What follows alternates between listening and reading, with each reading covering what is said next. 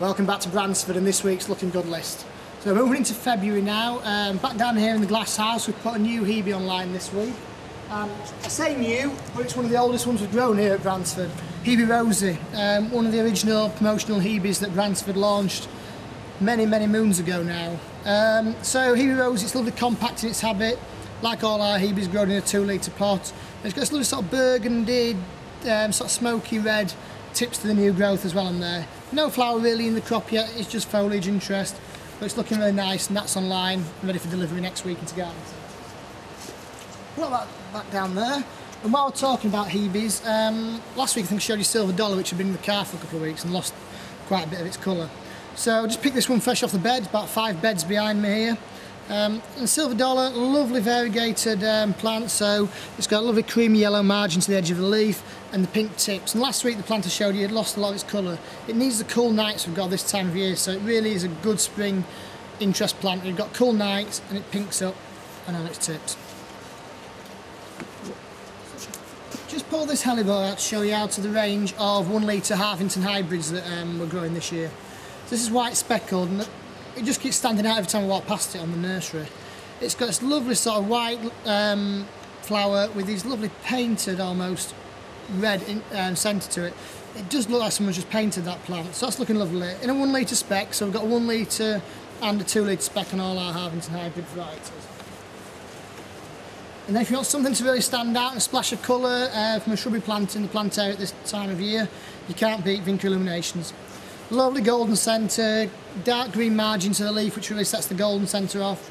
And although these have been grown outside, or almost outside, just under a low tunnel in the cold, they've got plenty of bud and flower on them as well, and more following through. So that really will brighten up a plant area bench or front of the border container in someone's garden. And I've also actually seen those grown in a hanging basket this time of year, and they look fantastic when they just trail down in there. Geranium chocolate candy, I thought I'd show you again this week. We had it on last week. It's got this lovely dusky foliage, dark foliage on there, and it's been selling well over the last week. So it's a lovely pot full, 2 litre spec again, just really nice dark foliage and contrasts well to anything that's silver, something like the Helichrysum Corma, or something like our Escalonia Gold Brine as well, that it'll contrast really well to. So something new online this week, our Anemone Harmony series have gone online. So I've got 4 colours in this, all in a 2 litre spec. I think for an early flowering plant, perennial border plant, you can't beat the value for money. I had the blue strain of this in the garden last year, and it continued flowering through well into late June, early July. Just kept deadheading it, it just kept throwing up more and more flowers. You can see a flower open now, loads more in the crown starting to come through as well. So that will just give you loads of enjoyment either in a container, front of the border, in anybody's garden, and also sell well on the plant areas. Nice impulse pickup line. Pulmonary Blue Enzyme, getting quite far into this crop now, but still plenty of bud on there. It's still going out well, so I thought I'd just show you one last chance before the crop went. Again, great colour at this time of year, not much in that sort of bluey colour in the plant area, so something different and really draw people's attention to it, and hopefully pick up some impulse sales on those.